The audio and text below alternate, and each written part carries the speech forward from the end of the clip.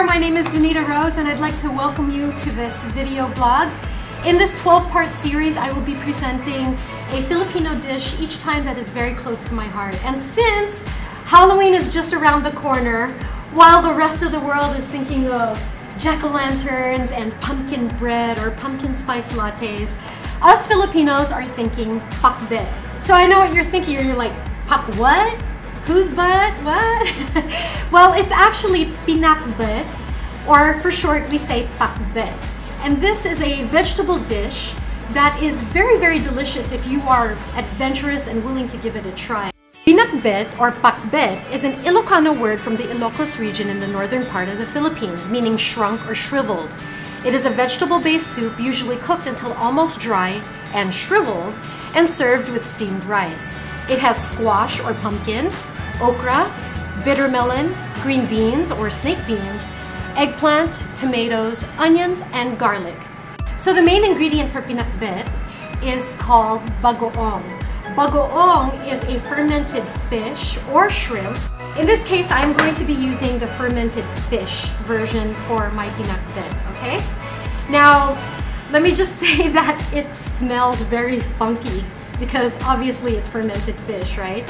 It's got a very salty taste to it, so if you have high blood pressure, you don't want to put too much of this in your dish.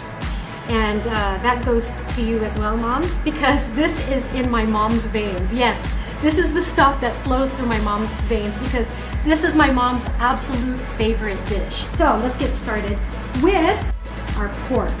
I got some pork belly or liempo, and then I parboiled it for about an hour to an hour and a half. You don't have to cook it that long. But then after that, I drained all the water out of it, pat it dry, and then I sliced it into little bits so that when I put it in there, it's gonna be super tasty. I'm using, of course, Jolly Heartmate Canola Oil, which is the lowest in the bad fat or saturated fat, and it's very high in the good fats. And it's enriched with omega-3 and omega-6 fatty acids and vitamin K. So I'm gonna be adding some of this oil to the pan to saute this shrimp. We're just gonna cook it until it turns color, like a pinkish color. I'm gonna add a little bit of salt and pepper before I remove it. Now the juices that are left inside the pan, you don't want to get rid of that because that's flavor. We're gonna add a little bit more oil, and now we are gonna saute our vegetables.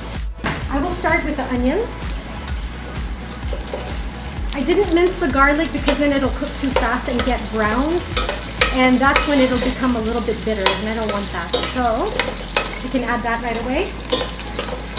Then we add our tomatoes. Okay, after sauteing the garlic, onions, and tomatoes, we add the green beans first because this is going to take the longest to cook. I like to add a little bit of pepper and build up my flavor as we go. Pumpkin or squash. It's all in the same family, so. We're gonna add our eggplant. Okay, so we let that sit for about 3 minutes, and now we are going to add our bitter melon or ampalaya. Squeeze out some of the juice if you can.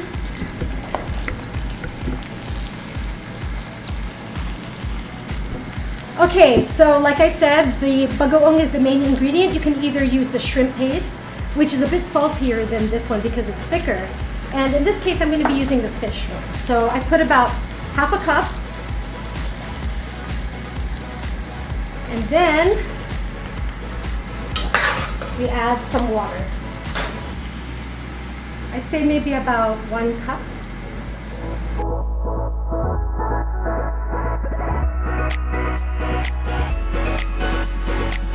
Okay, so we're done. We're going to plate our vegetables. Then we add some shrimp to the top. And then the crispy pork.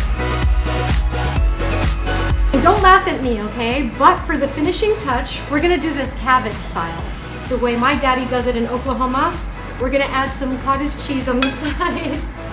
And so there you have it, our Pinakbet or Pinakbet with crispy pork and shrimp.